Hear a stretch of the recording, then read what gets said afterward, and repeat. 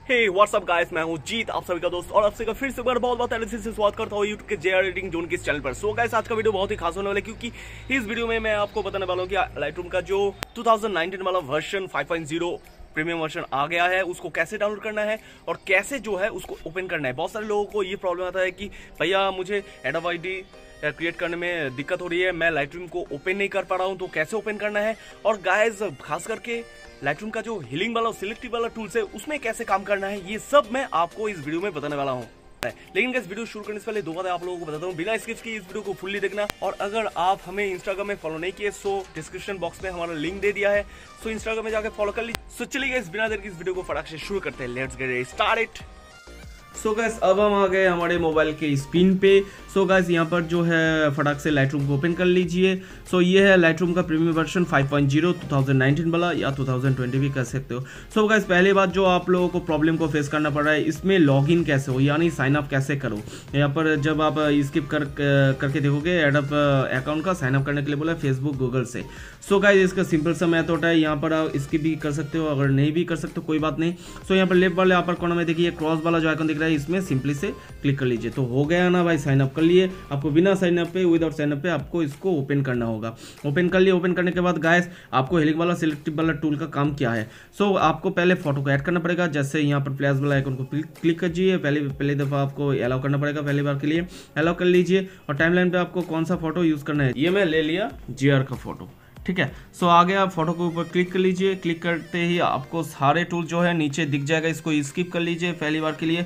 सो यहाँ पर पहले यूज़ करते हैं सिलेक्टिव वाला टूल। सिलेक्टिव वाला टूल का काम क्या करना है, सिलेक्टिव वाला टूल पे जब भी आप क्लिक करोगे सो ये वाला तीनों ऑप्शन आ गया।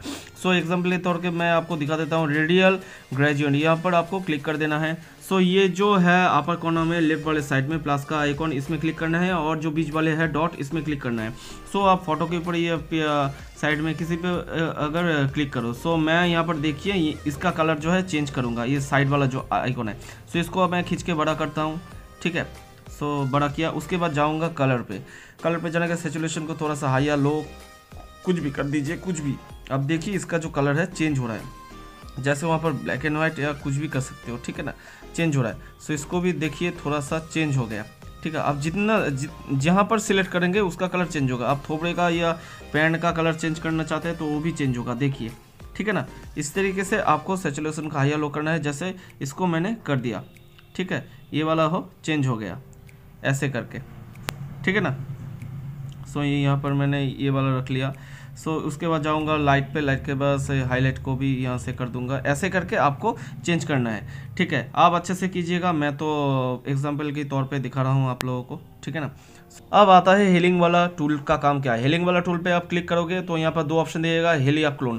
क्लोन मतलब आपको कॉपी करना है। कैसे, जैसे हम इसको क्लोन पे क्लिक किए, क्लोन पे क्लिक करने के बाद लेफ्ट वाले साइड पे अपर कॉर्नर में देखिएगा बहुत सारा ऑप्शन आ गया। सो मैं इसमें एक पर क्लिक कर देता हूँ, जैसे कि मैं इस पर क्लिक कर दिया। तो इसका काम क्या है, जैसे कि यहाँ पर देखिए कुछ भी हो जाए, जैसे कि यहाँ पर हैंड के ऊपर मैं मार्क करता हूँ, ठीक है, हैंड के ऊपर मार्क करता हूँ और यहाँ पर दो जो है राउंड सिलेक्ट हो गया है। सो मैं क्या करूँगा, इसको जो है खींच के यहाँ पर लाऊंगा, ठीक है। यहाँ पर जो लाया देखिए, इस यहाँ का बैकग्राउंड यहाँ पर आ गया और यहाँ का बैकग्राउंड यहाँ पर चला गया है, ठीक है। ऐसे गाइस आपको काम करना पड़ेगा, ठीक है। देखिए यहाँ का बैकग्राउंड ऐसे आ गया। सो आप अगर डुप्लीकेट कॉपी करना चाहते हो कोई भी फोटो को साइड में रखकर, तो वो भी आप इससे कर सकते हो। तो यही काम होता है गाइस, ये जो है दो टूल्स का, सिलेक्टिव वाला टूल, हीलिंग वाला टूल।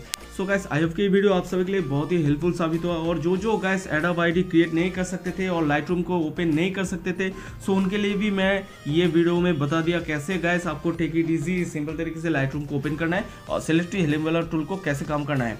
और गाइस, जो रही बात प्रीमियम वर्जन की लाइटरूम का 5.0, वो गाइस हम लोग डिस्क्रिप्शन बॉक्स में उसका लिंक दे दिए। आप गूगल ड्राइव में उस लिंक पे जाकर इस एप्लीकेशन को डाउनलोड कर लीजिए और सिंपल तरीके से इंस्टॉल कर लीजिए, कोई दिक्कत नहीं गाइस। सो गाइस, आज का वीडियो इतना तक है। जाने से पहले एक बात आप सभी को कह देना चाहता हूं, अगर आप लोग इस चैनल में नए हैं सो प्लीज गाइस सब्सक्राइब कर लीजिए। सब्सक्राइब के पास में जो बेल वाला घंटे दिख रहा है उस घंटे को भी क्लिक कर लीजिए, ताकि आप हमसे जुड़ जाओगे और हम इस चैनल में जब भी कोई भी कैसा भी एडिटिंग के पर्पस ट्यूटोरियल डालते रहे तो उन सारे वीडियो का नोटिफिकेशन आप सभी के पास ऑटोमेटिकली पहुंच जाए। तो गाइस, नेक्स्ट वीडियो मिलते हैं, तब तक के लिए अच्छे से रहेंगे। जय हिंद, जय Bharat, Vande Mataram, bye bye and take care, C you soon.